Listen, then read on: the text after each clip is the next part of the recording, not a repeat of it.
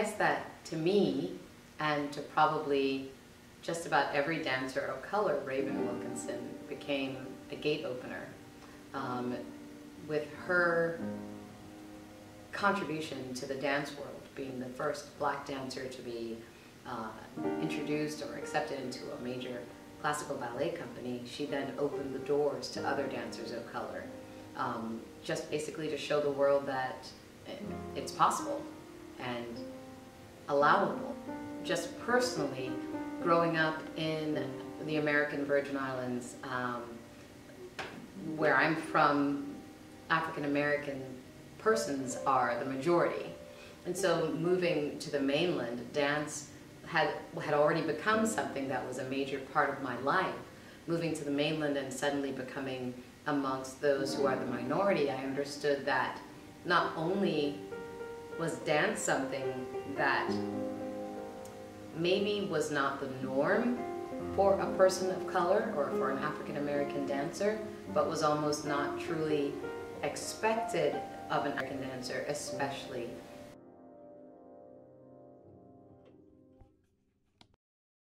Raven Wilkinson was born on February 2nd, 1935 in Manhattan, New York, at the time of the Great Depression, and lived in a family of 4 with her mom, father, and brother. Wilkinson's father worked as a dentist and cared for those who couldn't afford it, while her mother's position was a stay-at-home mom who supported charities. Raven's mother took her to see Ballet Russe de Monte Carlo. That is when Raven got interested into ballet. Raven's uncle tried to get her into lessons, which sadly she was too young for. Raven tried to get in at 5 years old, but at the time the lessons only allowed minimum age dancers of 9.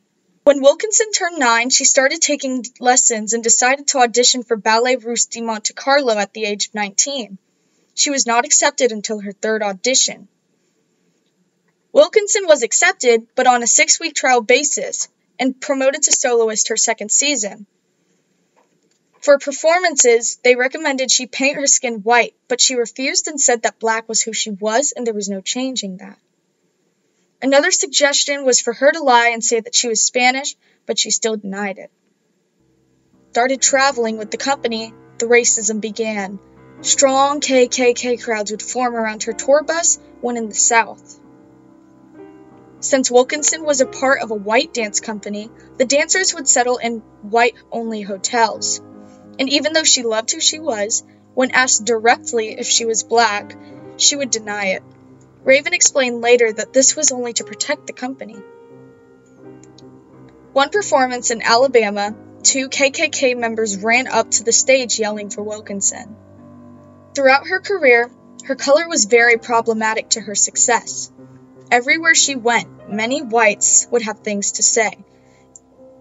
After 7 years with Ballet Russe de Monte Carlo, Wilkinson moved on to other dance companies like Dutch National Ballet and New York City Opera.